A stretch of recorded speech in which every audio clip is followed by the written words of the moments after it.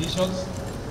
The government's efforts to ensure food security in the country may be futile due to a significant reduction in the agricultural sector allocation by 33.7 billion shillings in the next financial year. In the financial year 2023-2024, the agricultural sector benefited greatly. However, the government's austerity measures in the next financial year could jeopardize efforts to increase food production due to a significant budget slash. In order to revitalize and maximize benefits from our cash crops, the government will make further investments towards revival and enhancement of output. The backbone of the economy is at risk as the fertilizer subsidy program, crucial for boosting food production, faces a 38.2% cut from the 16.2 billion shillings allocated in 2023-2024.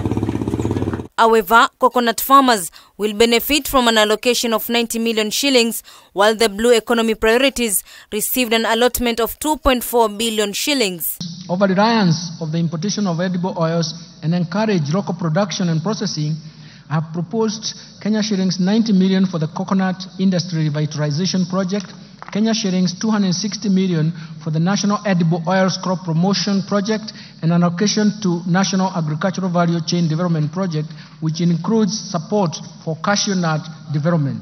The government has also shown its intent by allocating more funds for revitalizing pyrethrum, cotton and milk production sectors. Kenya shillings 120 million for cotton industry revitalization project, and Kenya shillings 150 million for the pyrethrum industry recovery. 500 million for modernization of KCC milk factories, and Kenya shillings 250 million for the construction of a milk factory in Narok. Coffee farmers will be paid their debts after the government allocates 2 billion shillings. I have proposed Kenya shillings 2 billion for coffee cherry revolving fund.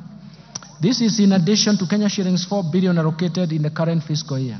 Kenya shillings 1.5 billion for payments of debts owed to sugarcane farmers, arrears to employees and maintenance of cane testing units. The CS has also said the allocations aim at transferring farmers from food deficit to surplus producers through input financing, subsidies and intensive agriculture extension services. In order to revitalize and maximize benefits from our cash crops, the government will make further investments towards revival and enhancement of output. Mariam Jahid, K24 Nairobi.